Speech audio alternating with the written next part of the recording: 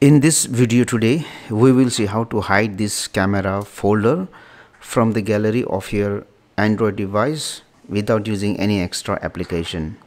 Now for this one, what I will do is I will at first go ahead and open my Samsung folder.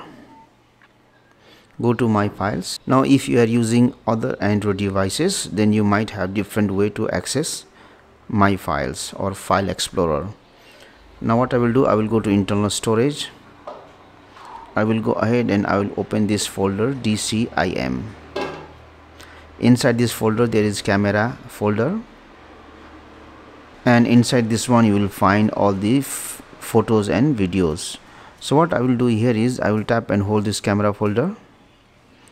I will tap on this three dotted icons here, rename, and what I will do, I will go in front and I will add a full stop or dot sign here and then rename. So once I do it, you can see this is the camera folder, and the next step what I have to do is I have to tap on these three dotted icons again, settings, and then I will disable this option show hidden files. Once I do it, I will close this one and then let me go to gallery again. Now this time you can see there is no camera folder, there is a screenshot and some other folders, but you won't be able to see the camera folder.